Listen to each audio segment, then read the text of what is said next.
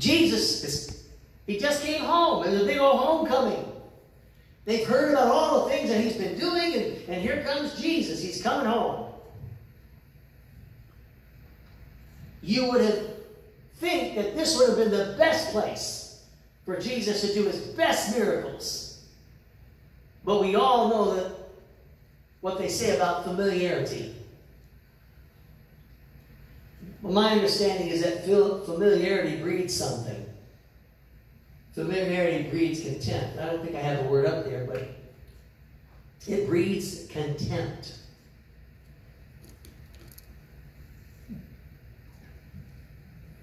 It's like familiarity says, been there, done that, got the t-shirt. Big deal.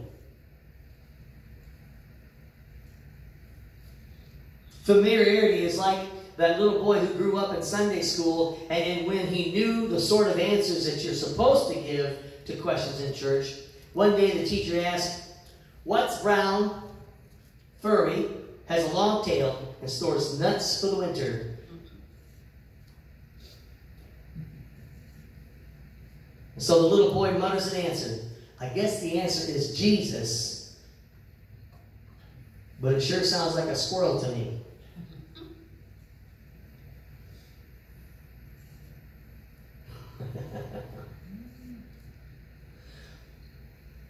Familiarity breeds contempt.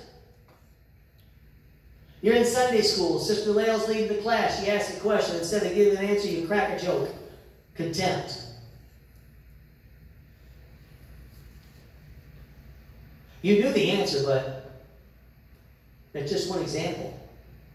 Contempt also causes you, Brother Larry's going to teach a lesson. Well, Brother Larry's he's not been around much lately, so contempt. Well, we're familiar with Larry. We don't need to listen to Larry because we know him. What? Wait, he's standing to teach. You might want to listen to the teacher. Somebody say amen. Amen. Some of us are so familiar with Jesus. Oh, here it comes. So familiar with Jesus. We grew up with Jesus in church, and when we started hearing about supernatural possibilities, we might get cynical and offended because of something that happened to us at church or at camp, or we might just be so familiar with the whole thing that we respond, yeah, been there, done that, got the t-shirt. And it didn't work out so well. Oh my goodness, I wish I could stay there for a while. But then I might become contemptuous myself. Are we going to be like the small-minded, hard-hearted townspeople who grew up with Jesus, or are we going to be like the disciples that left everything to follow him? Are we going to be like Paul and Silas, who, when they were put in prison, they're just going to sing praises and pray and sing praises and pray and sing. I get what I'm saying. We're the place where the earth is shaken. Are we going to be like this?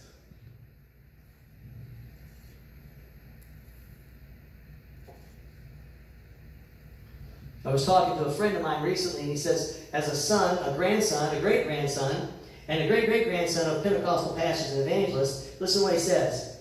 I was very familiar with the supernatural, but my heart had grown hard because, though I had seen it all, I hadn't often experienced the supernatural from my own life.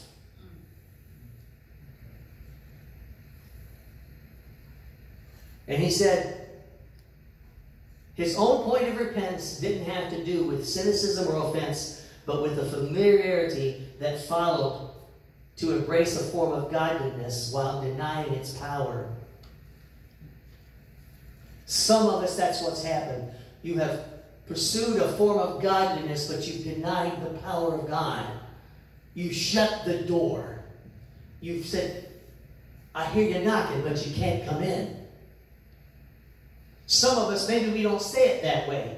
Maybe it's a little bit more cynical. I got this. I don't need you.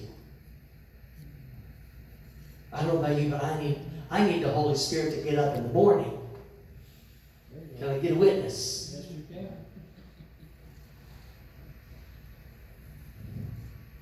Let me tell you, Brother Mike, Sister Amanda, I need the Holy Spirit to walk out of this building last night. I almost called you, Brother Marvin. Then I realized my phone wasn't on my person. So I got carried away. I was trying to sing that song last night. Did some of this.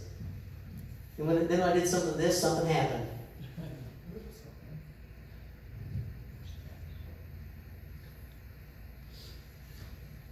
Now I knew Brother Marvin would come over and help me if the door hadn't been locked. But I didn't say that to say this is why I called on Jesus. The first thing I called is, oh God, I'm going to need help with this. I'm going to need help with this. They what? To get up off the floor. I went down. Seriously, falling, can't get up, kind of down. Brother Lee, I've never experienced this. When I broke my knee many years ago, or when I got messed up here just a few years ago, I was able to walk out of that. Here I am in the house of God, and I couldn't even get up off the floor. So I just laid there for a few minutes and called on God. Maybe that's what some of us need. Maybe we need to get to a place where we're so broken, we're so hurt, we're so injured, we can't do anything else except call on Him.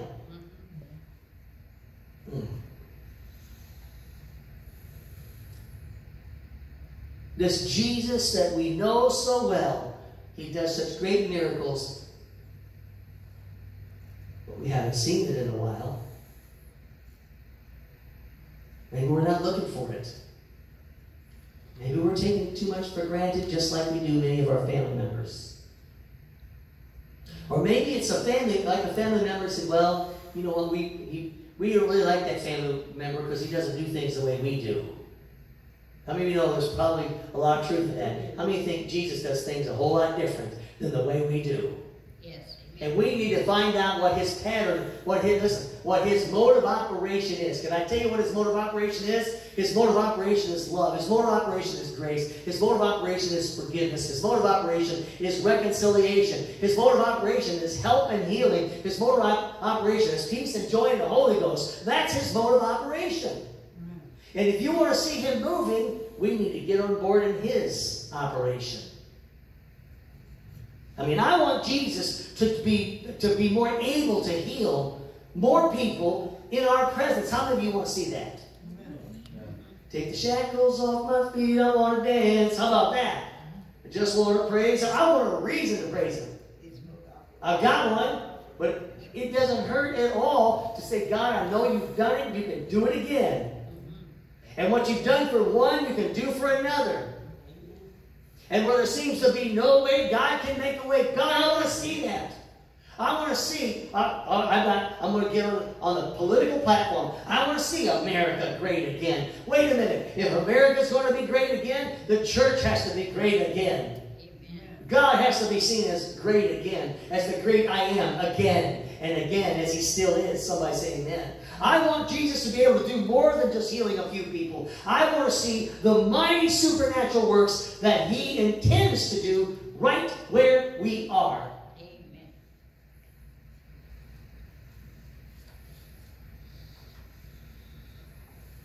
But if that's going to happen, we're going to have to be willing to get up and dance.